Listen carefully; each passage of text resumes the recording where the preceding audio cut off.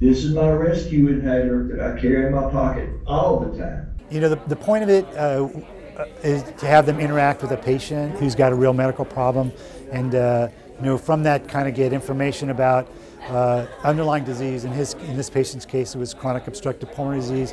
The things that led up to the disease, the risk factors he had for it, and how it's been treated now and his interaction with the medical system there, including insurance and including hospitalizations and doctors and stuff. So it's the point is to kind of give the students an integrated view of the burden of disease that people have, and how how they can ask questions in an appropriate kind of empathetic way, getting good answers, and trying to learn from the patients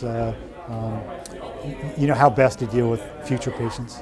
Hey, Mr. and Mrs. Townsend, my name is Sidney Bailey, and I was going to ask you a few follow-up questions.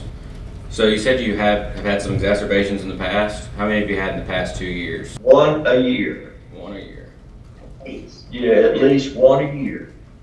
And you just go ahead. He has a standing prescription for an antibiotic and the steroid. So all we have to do is get those filled when it starts, because we pretty much know what's fixing to happen. I was very appreciative of them taking the time out to have such a up close and personal conversation with us about their experience with chronic obstructive pulmonary disease.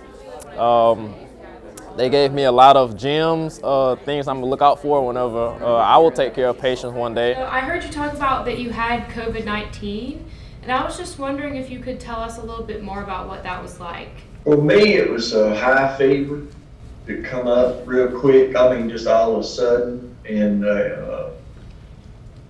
I just went to bed and stayed in bed about 3 days. And You are also on that medication. Was it an oral medication?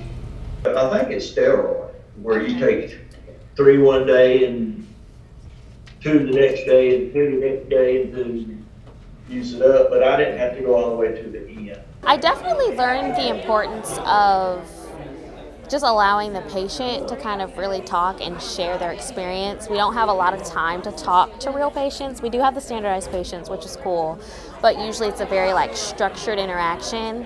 So to just be able to have someone who's just an open book and ready to share whatever was really nice. It kind of just reminds you of why you're really here, and just how intimate the relationship can be between a doctor and patient. Have they been pretty consistent for most of your medical history, or have you experimented with different types? That's what I say.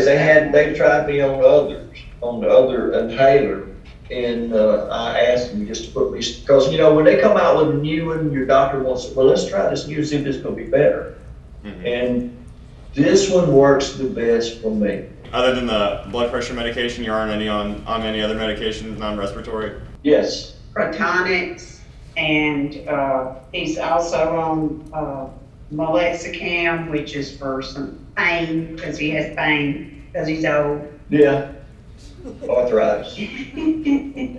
It's a different kind of module where we kind of ask a lot of them, and I think the interaction with the patients is a way hopefully to solidify their knowledge by kind of being able to link it to a person, and also to recognize that they're real people with all these problems, and being sick is a drag, and sometimes it helps hearing from real people about the negative impact it has on their lives, because when you're young and healthy, you're just not sure why people are so grumpy when they come to the hospital. So I think it's an exposure for that, to recognize the patients, when they're interacting with them in the hospital, in the clinic. The patients don't always feel good, they're stressed, and to work on kind of being empathetic, or at least trying to work through solve some of the problems that are beyond just the medical problems.